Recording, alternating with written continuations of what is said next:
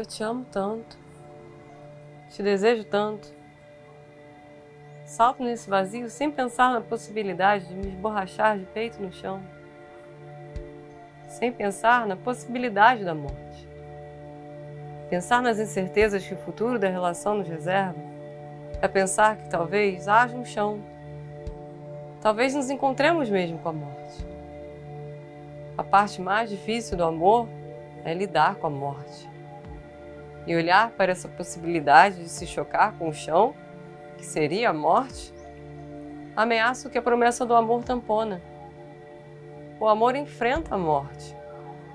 O amor vela o futuro e segura no presente um infinito. Quero abrir mão dessa visão de futuro e humildemente sustentar esse não saber, porque só assim eu poderei permitir que só por hoje o amor me livre da morte.